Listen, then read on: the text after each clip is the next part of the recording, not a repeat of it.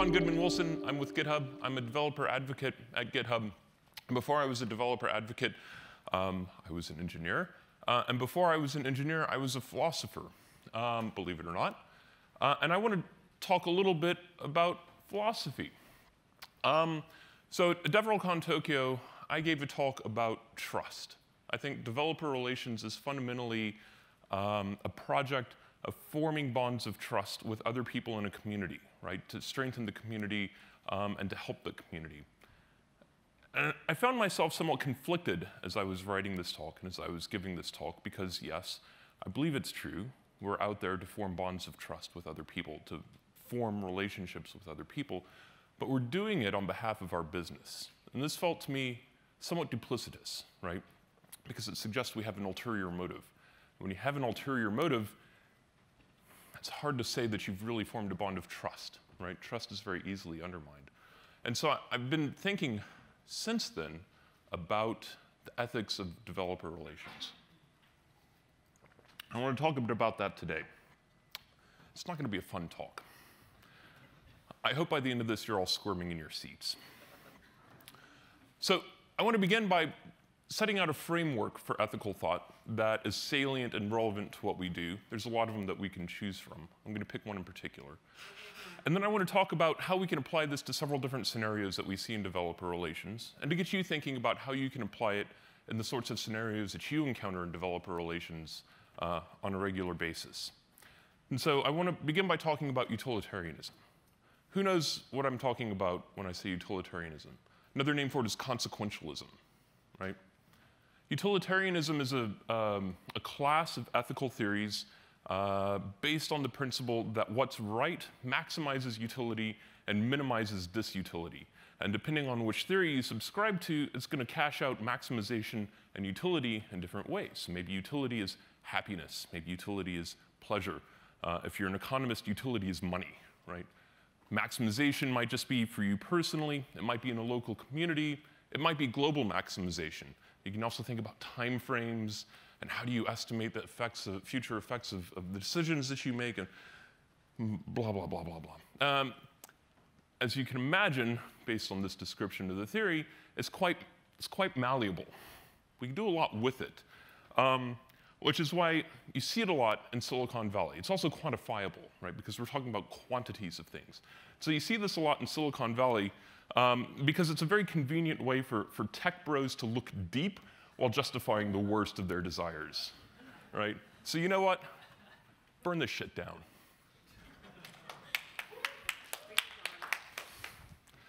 Let's talk about something else. Let's talk about a TV show. Depressing part of the talk over. How many of you have watched The Good Place? Like, yeah, oh my God, I love this show. I'm married to an ethicist, so this show really hits home for me. And in this show, we have Chidi, yay Chidi. And frequently, Chidi whips out this book. It's really actually kind of blurry to see here. It's called What We Owe Each Other by, that's why you really can't see that, by Robert Scanlon. And in fact, a lot of the ethical issues that are raised in the show are addressed through this theory. And I want to talk a little bit about it. And I want to talk a little bit about it because it's extremely salient to what we do in developer relations. I mean, the very question, what do we owe each other, suggests quite a lot, right? Developer relations. I like to think about trust, right? What we're doing is founded on the relationships that we have with other people. And I think if we ask, what do we owe each other, setting ourselves up to answer things in a useful and interesting way. So we're going to do some philosophy. Oh boy. This field is called contractualism, and it's based on the idea that we can derive moral principles or moral judgments based on the social contracts that we form inside of the communities. There's that word again, community. And the core of it is this ugly wall of text.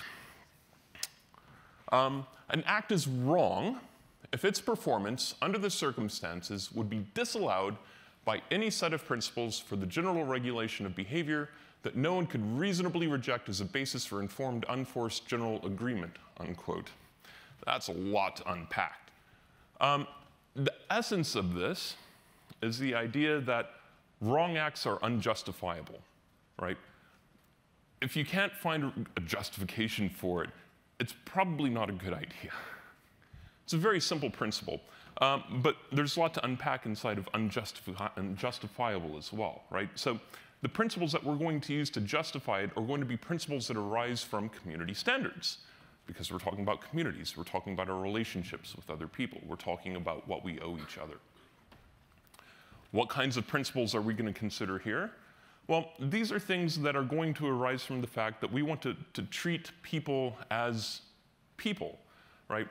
One of the key features of being human that Robert Scanlon observes is that we each individually have hopes and desires and dreams, things that hurt us, things that make us happy, and we value these things about ourselves. And that's really wonderful. Even more wonderful is that when I look at you, and when you look at me, and when we look at each other, we see other humans, right? I can't get inside your head. You can't get inside my head. You have no idea what's going on up here. But somehow, magically, we recognize each other as human, and therefore as having hopes and dreams and desires, things that hurt us and things that make us happy. And we see that as valuable in and of itself, right? This is the foundation of the relationships that we make with other people, is recognizing them with human, taking the things that they value as things that we value, and using that as the foundation for doing something greater together, right? And so the kinds of principles that we're going to look at are the kinds of principles that arise from, naturally, these kinds of associations that we form with other people. So principles that value other people as people, principles that value relationships among people as people, these are going to be good principles. The kinds of principles that could be reasonably rejected, then, are principles that don't do that, right? Principles that deny the humanness of another, principles that deny the value of a relationship, right? And then finally, they have to be acceptable to the community as the basis for informed, unforced general agreement. The size of the community is not terribly important. It might just be a family of two, right? Or it might be your developer community. It might be the global community. It depends on the context and the scope of the action that we're interested in, the community that we're going to use as the basis for evaluating the justification for an action. Wow, that's a lot. So I want to invert this for just a moment. Just paraphrasing. An act is right if and only if a principle permitting it could not be reasonably rejected as a basis for informed, unforced general agreement within a moral community, right? For Scanlon, he just defines it in terms of wrong, and then says right is whatever is not wrong, which is fair. So we can think about this in concrete terms. Let's just imagine that I am trying to decide whether or not, hi, I'm going to mug you. Give me all of your money. Now. No, I'm not joking. In general, we can recognize something like theft as wrong, right? Why do we recognize it as wrong? So we can think of principles that might justify this act. So one principle that might justify this act is I'm hungry. I need the money, right? And there's a principle that should be like we ought to have what we need to satisfy our hunger, right? Satisfying hunger is very important. We die if we go hungry, right? And we should have what we need to not go hungry. And that seems very reasonable, right? Nobody would really reject a principle along those lines. That seems like a good principle for the regulation of a community. So that's one possible principle that justifies it, and it's difficult to reject. But in the back of our heads, there's a little voice, right? Theft is wrong. There's another principle at play, which is that you are of no value to me, but your money is, right? I'm dehumanizing, oh God, I can't read your name tag from here, I'm so sorry. Daniel, right? In the name of myself. I'm placing myself over him, and I'm negating or denying his value as a human, right? And we can't form a principle from that justification that anybody would not reject, right? Because the principles have to be founded on the mutual recognition of other people as humans. And this principle is in flagrant violation of this kind of notion, right? So any kind of action that's going to end up having a justification in terms of dehumanizing other people or devaluing human relationships is going to be one automatically that people are going to very reasonably reject. And because we found a justifying principle that can be rejected, like we know this action is wrong, right? There's not a principle, it has to be the case that all principles are ones that are reasonable.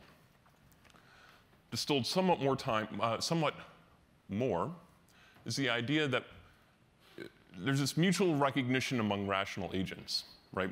And we can kind of use this as a way of focusing the discussion instead of coming up with principles and judging them and so forth. And we can just say, look, are we failing to recognize the other stakeholders here as people, as part of the community? And if so, right, we can make a shortcut, essentially, to evaluating the action as wrong. So,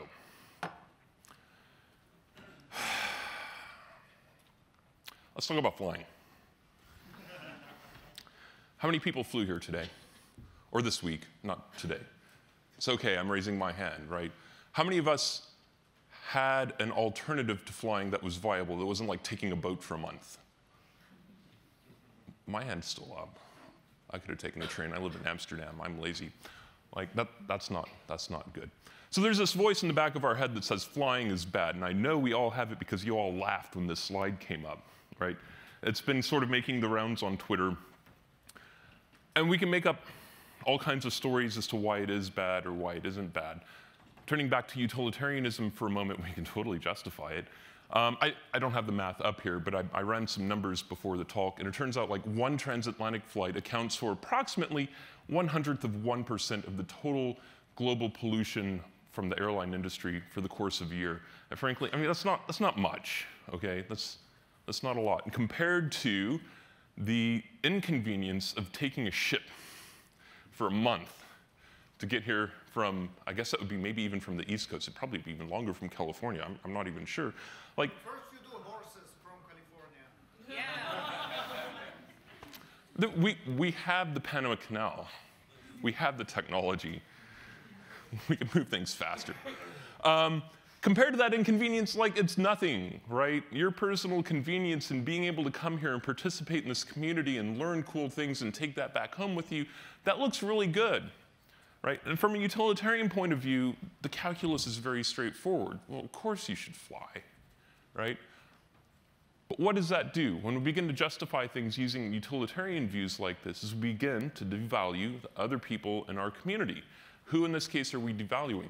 Future generations, broadly speaking. We are saying it is worth placing an enormous burden on future generations in order for us collectively, because remember, we're talking about principles regulating communities, it's all of us, right? And so we're denying that mutual recognition. By failing to recognize the burden that we're placing on other people, we are in essence denying their humanity. We're devaluing them. And already Scanlon is going to tell us, like, it doesn't matter what your individual contribution to this, your collective contribution is quite large. And you should not do this. Well, that's a downer. That's softball, though, right? This is easy stuff. I think we can all recognize that we should feel a little bit guilty for flying here today, right? I mean, okay, that's fine. Don's laid a guilt trip on us. So let's talk about something else. Let's talk about your company's big conference in San Francisco. GitHub had one of those. And it's one thing if it's just a local conference in San Francisco, but I don't want to talk about local conferences in San Francisco. I want to talk about your big annual conference that all the world is invited to. So now we've gone from making a decision about ourselves as to whether we should fly, to making a decision for those 2,000 attendees we want to come who aren't local to San Francisco, who need to fly. So however uncomfortable we feel, maybe we feel just a little bit uncomfortable about making the decision to fly, now we should feel approximately whatever your attendance is, 2,000 times more uncomfortable about asking all these other people to fly, right?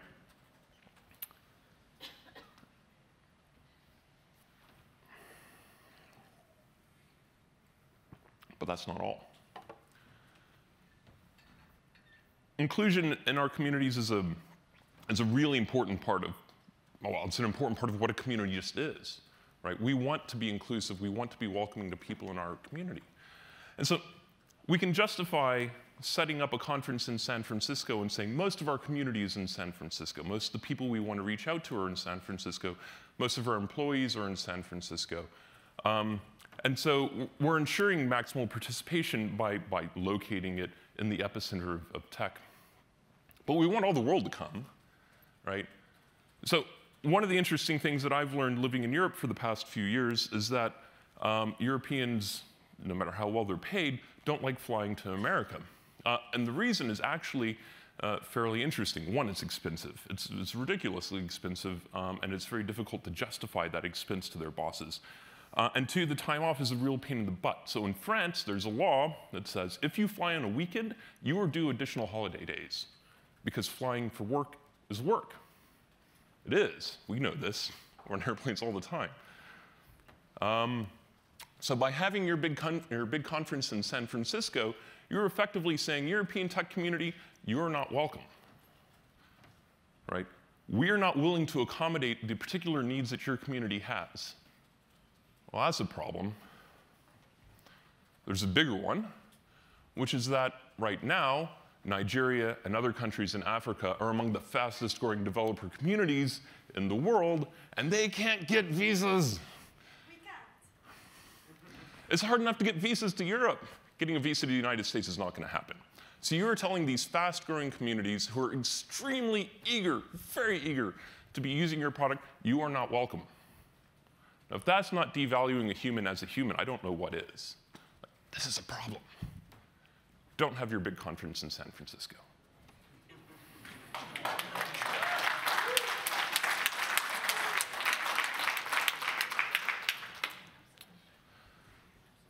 All right. That was a little easier.